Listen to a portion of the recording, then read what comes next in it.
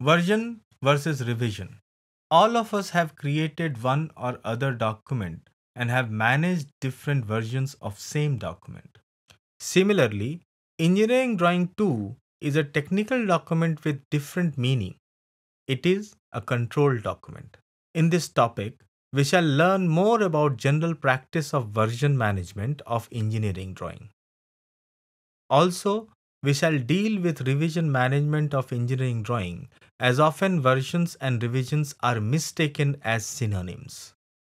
While creating any drawing or document, it is important to manage and control certain key information about the document, such as document number, date of creation, version of document, etc. With version and revision number associated with the drawing, we get to know the history of the drawing to see what has changed over the evolution of drawing and why it has changed. The history of the drawing provides the ability to go back to a previous copy when something was changed unexpectedly or the change did not result in any improvements. We understand that the primary creator of engineering drawing or design of a part or product is the engineering department of the organization. While they work on evolution of part or product from its initial concept, multiple reviews and changes takes place in the drawing. These changes are tracked with a suitable version number assigned. Thus, versions can be seen as a copy of the file that is different from the previous version.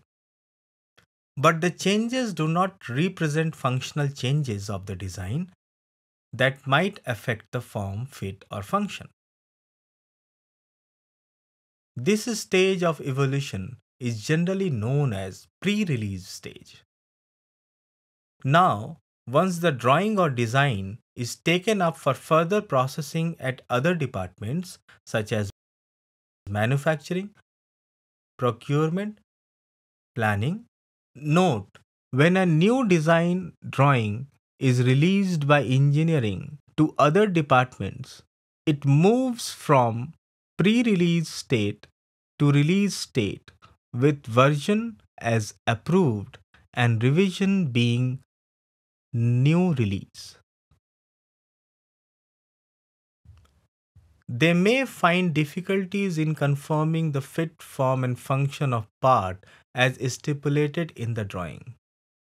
In such cases, an engineering change notice, that is ECN, is raised. This, upon approval, requires the engineering to suitably change the previously released design or drawing to meet the change requirements. Note, a revision represents a modification of the drawing such that the drawing or design remains interchangeable with the previous revision.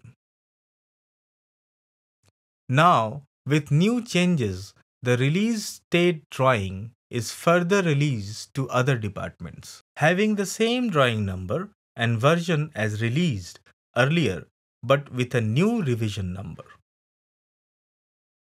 Now, instead of new release as the revision number, we use a new revision number like A, B, C or 1, 2, 3 along with reference to reason for change. In this case, it will be the ECN number.